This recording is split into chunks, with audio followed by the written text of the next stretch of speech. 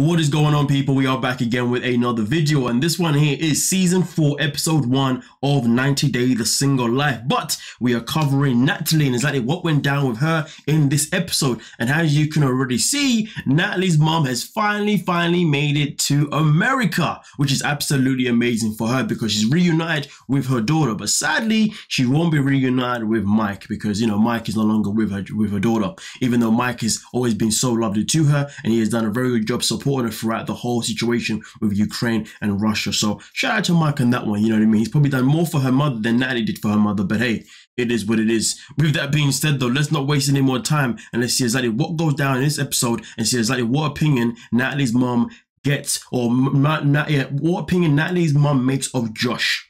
Let's get into it. Oh yeah, I need to disappear up here first because subtitles and all them kind of things. But don't forget to like and subscribe as well. Thank you. Ну, я вообще догадалась и подумала сразу что-то не то, когда мы приехали в аэропорт, а он нас не встретил. Я считаю, что странные какие-то отношения и какие-то неискренние, что ли. I mean, listen, straight off the bat, you know, Natalie's mom arrives in Florida, and then after Florida, they then took a flight to LA. In LA, they were meant to meet Josh straight there at the airport. He's not there. Mom's not happy. Of course, she's not happy because your daughter told you that we're going to be me and my man, and he's nowhere to be seen. That is definitely not a good first start. But at the same time, though, if I'm Natalie and this happens, I'm going to be questioning my relationship with Josh 100%. But of course, now they move into the accommodation that Josh was supposed to get them, but he didn't. So because he didn't get them, Natalie's had to pay up. Это Джош за это платит? Нет, это то, что мы пока можем себе позволить. Но... Когда Джош приедет, он мне пообещал, что мы поищем квартиру. Это не очень доброго мнения сейчас обо всем этом. Должен был нас встретить. Вообще это достойного мужчины. Let's talk about that. She talks about a responsible man. You know what's so crazy? Whether or not Josh is responsible or not, the bigger question is your daughter responsible? That is the question, and that is the issue that I've always had with Natalie. In fact, Natalie, for me personally, is the cast member that I dislike the most out of all of them. Because with Natalie, she comes with a level of entitlement. She expects a man to come in her life and give her every single thing that she believes that she deserves without even lifting a finger. And when I say without lifting a finger, I'm not talking about without going to the kitchen and cooking for the man. I'm not talking about not going out there and, you know, and doing certain things that a woman's supposed to do. No. I'm talking about that she doesn't actually make effort to really connect with a guy. Literally, she finds a guy, she looks at what he has, and she goes, boom, I want him. Okay, and then as soon as she's got that guy, she's like, okay, boom, now I want you to marry me, and I want you to give me a kid. Boom, bam. She doesn't even go through the process of actually trying to court someone, of trying to actually get to know somebody to see if this person is for her. Because in reality, if she was someone who did that, her and Josh wouldn't be here right now. Because we saw last season that Josh counseled her a lot of times. He let her down several times. And let's be real, how many women, how many men out here right now, if you plan something with somebody and they let you down time and time again, are you still going to want to be with that person? You see what I'm saying? So the fact that she's still here, Mom was talking about responsibility or a responsible man. No. You've got an irresponsible daughter. You got a daughter who hasn't got expectations that are realistic. You know what I mean? She's got expectations that no man in today's world is going to want to put up with. Because at the end of the day, I can promise this now, any man's man, he wants to get to know you and make sure that you're the right person for him. Especially a man that's been through a marriage like Josh and he's got kids like Josh as well. Well, you know, with Natalie, she doesn't give a damn about nothing. She just cares about what she's worth.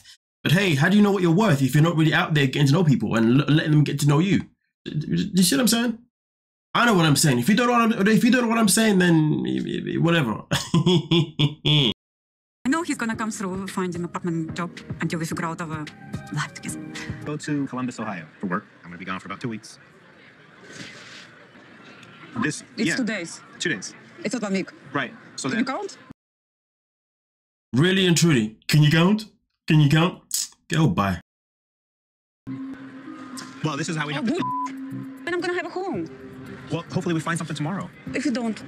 If we don't find anything tomorrow, then I'll find you a short-term rental until we cannot spend. You know, let's talk about that. So she's coming in LA. She's expecting Josh to have, you know, an apartment ready for her, a work ready for all these kind of things, right? But of course, Josh is unable to do that. All right, cool. So Josh is like, well, in that case, I can find you something temporarily.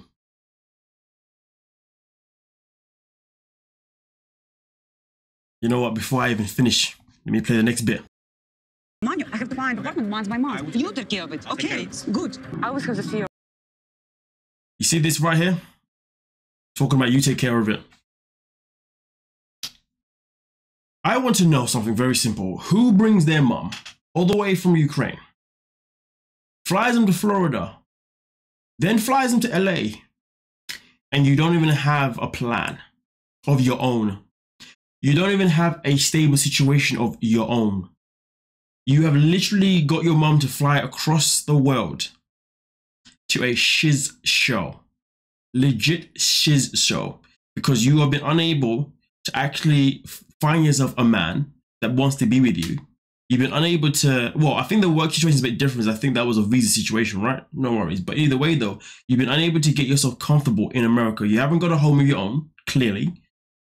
You haven't got an income of your own, clearly. You haven't got a partner that actually wants to be with you, clearly.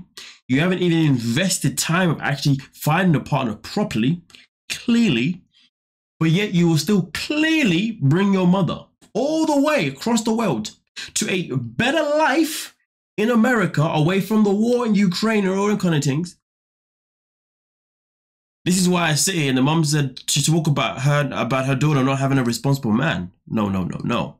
This has nothing to do with whether Josh is responsible or not. This is due to the fact that your daughter's always trying to force feed herself to men and always trying to hope for the best and pretty much beg a man to take her. And most men don't want that type of energy around them. And when she doesn't get what she wants, what does she do? She acts out like a little spoiled brat. No man wants to spend time with a woman that's acting like a spoiled brat. All men, all we want is peace. Somebody's going to come in our life, get to know us for who we are. We get to know them for who they are, and that's it. Not someone's just going to come in, look at what I do, and then just want to live off what I do. Everything that I worked hard for. And also on top of that, also still has the responsibility of his own children. Oh, but hey, now let's get into Natalie phase 2. This is when Natalie starts to do a whole reverse psychology type situation. I always have this fear. Here we go. What fear? Like I'm not good enough. I just think that's maybe a small insecurity that you should. She wants more time. Understandable. I want to give her more time, but I just don't have it to give. Natalie has expectations of just having me full time. You know, I have obligations. I have to work. I have kids. He promised to stay with me. He promised to find a home for me. He promised to find a home for me. Okay, I didn't realize he was your dad, but okay, whatever. Imagine being in America for 3 years and you haven't done nothing with your life. Just imagine that. I mean, Sinjin's pretty much, Sinjin's the same, to be honest with you. I'm pretty sure there's other cast members who are the same, to be fair. I can't be here. No, you don't understand. I don't know anything about him. But go home. Are you joking? What I'm doing in LA? Let's leave. I sold my car. I have my mom. I don't have a bird. I'm up. I can go home. Should I buy ticket and don't be here? Tomorrow, we're going to go find a place. Like I said we were going to do. We're going to look for jobs. Well, obviously. What do you want me to do about that? So, you know what? I want to use the word ungrateful, but I'm not going to use the word ungrateful because you see, there's two things going on in mind here. One, I could say she's been so ungrateful because at least he's trying to give her options of trying to help her find an apartment and find jobs. I'm going to say, yes, that is where she's ungrateful. But then I'm going to say that this isn't a case of her being ungrateful. This is a case of her chasing a man that clearly does not want to put in the effort that she wants. You see what I'm saying? Now, this isn't about, and arguably, Josh may not even want to be with a point blank period. I think that's the easy thing to say, really and truly, right? But either way, though, he does not want to give you the energy that you want, the energy that you believe that you deserve, but yet you are here trying to force feed this energy out of him, trying to drag it out of him. What do you not understand? This man does not, one, he doesn't care about you, or two, he really just can't do it because he's got responsibilities of his own, point blank period. And also, three, he probably just barely even knows you, to be honest with you. And you know what's so sickening? I saw on the preview of this season, do you know what Natalie does? She goes off and tries to beg for a certain person to come back in her life because she wants to have children. You know what that person is, right? That's the same person that currently right now has filed for divorce, and it's about freaking time. I'm supposed to magically give you a house? Cancel 6 and you're going to stay with me and find this place. Well, this was not how to reconnect. Let's go.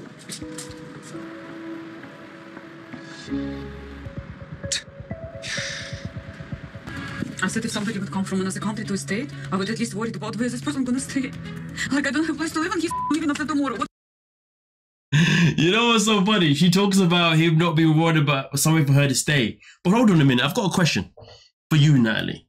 Are you not worried about what your mum's meant to stay? You're fussing about him not worrying about where you need to stay, but yet you brought your mum here without worrying about her being comfortable and her having a stable place to stay. How about that? Where's that conversation? So selfish, so entitled. All about you. That's it. It's all about Natalie. Wow, man. I'm gonna leave it like that. Nonetheless, though, you guys let me know exactly what you're thinking down below in the comment section, and we can talk about it. But boy, this season right here is going to be something else. But stay tuned, because I've still got other people to cover from the first episode as well. Don't forget to like, subscribe, and of course, peace.